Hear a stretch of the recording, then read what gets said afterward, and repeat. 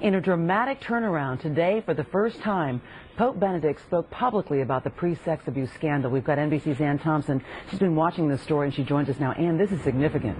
It certainly is, Ann, because as you know, the Vatican has been under tremendous pressure the past month as that sex abuse crisis swept through Europe. But today, Pope Benedict XVI, for the first time, promised the church would take action to stop abusive priests. He did not detail what that action would be, but what he did say is that he met with abuse victims in Malta over the weekend. It was a very emotional meeting, and he promised them that the church would address this issue. Now, many critics and many victims have urged the broader church to adopt the zero-tolerance policy that the U.S. bishops put in place in this country in 2002 when it comes to abusive priests.